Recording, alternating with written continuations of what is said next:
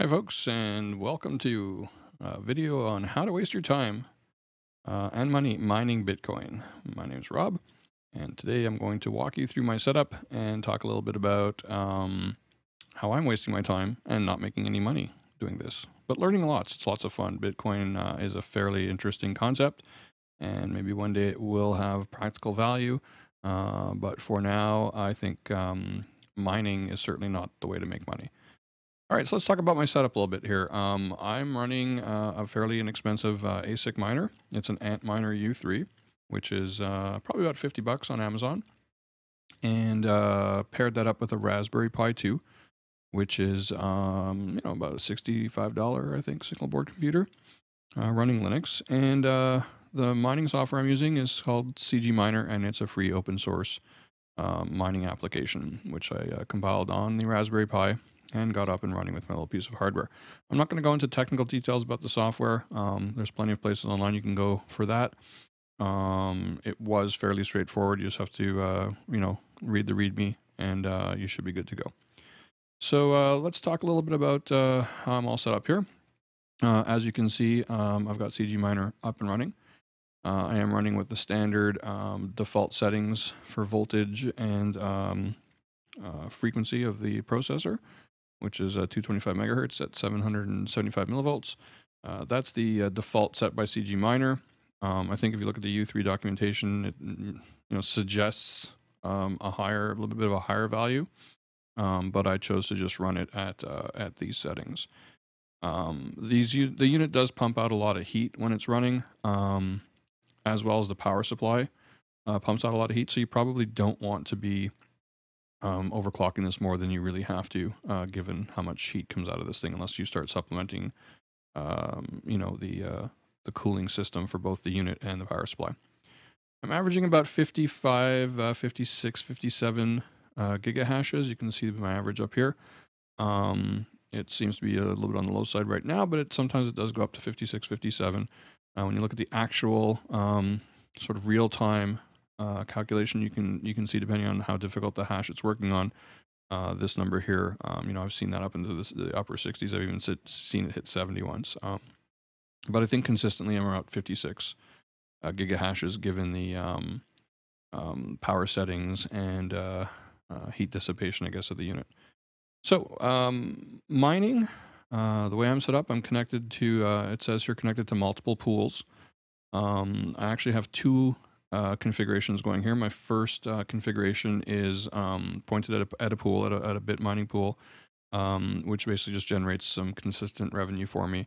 And when I say consistent revenue, please understand that I'm not making money here. I think I've had this thing running for 3 weeks. I've made 0.008 bitcoins, which I think translates to something like $2 American. So, probably spent 10 bucks on electricity, and didn't even pay for, not even including the cost of the hardware and my time. So I'm losing money. But it's fun. I'm learning a lot. The other 50% of the time, my pool is, or my unit is mining, against, a Bitcoin Core instance I have running here locally, which basically means I'm solo mining. I'm playing the lottery. I'm trying to hit, that magic, packet that's going to give me a 25 Bitcoin payout, which I don't expect to hit ever. So I've set my expectations low, and if I hit it, I guess it's like winning the lottery, right? You buy your lottery ticket and you hope to win, but you never do. So when you do, okay, you won. It's kind of like that. The difficulty level, which you can see up here, the current difficulty, 52.3 G. Not 100% sure what the G stands for, but I can tell you that basically, if you took 52 coins and threw them up into the air, and when they all hit the ground, if they all hit heads, you can consider yourself a winner, and that's pretty much the statistics or the chances you have of actually hitting that 25 Bitcoin payout. It's very slim. You're not going to make it. The difficulty is too high. There's too many people mining with too much hardware, and there's too much power, and it's just going to get worse because as the hardware gets faster, the people who bought the faster hardware want faster hardware, so they start dumping their older hardware. Other people start picking it up. At the end of the day, you have more people mining than every day than you did in the past. And a couple of years ago, it might have been a way of making some money.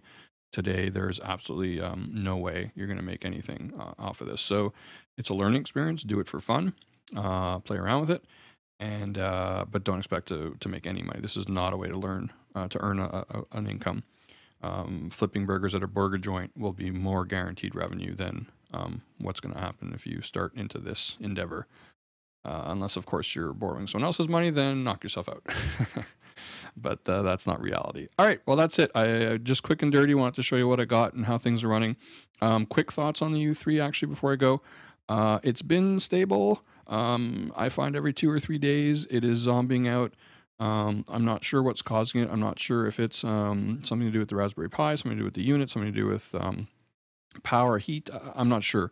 My quick fix of resetting it really is just unplugging the unit, the Antminer, from the Raspberry Pi by the USB plug. So if I flip back to my USB here, or the Raspberry Pi, I just grab the cable out of the Raspberry Pi, just pull it out, plug it back in a few seconds later, and then cgminer redetects it and it starts hashing again. So it's not like the thing's completely locked up.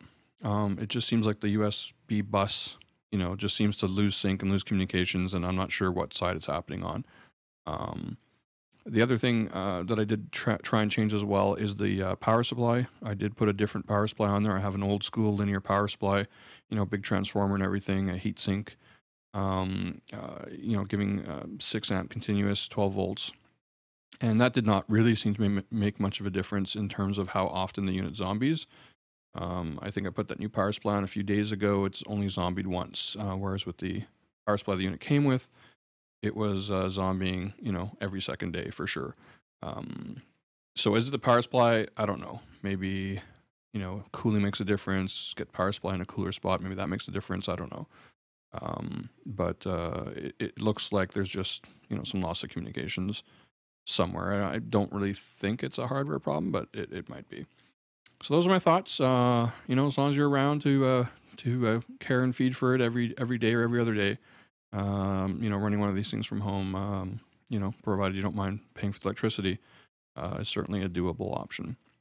I wouldn't store this somewhere in a warehouse somewhere that you don't plan on going to too often, because you will be rebooting this thing, or at least resetting it quite often. Other than that, like I said, pretty consistent 56 gig of hash, and yeah, I've made $2 or whatever. So that's all I got. I hope this was useful to you. Thanks for watching. Take care.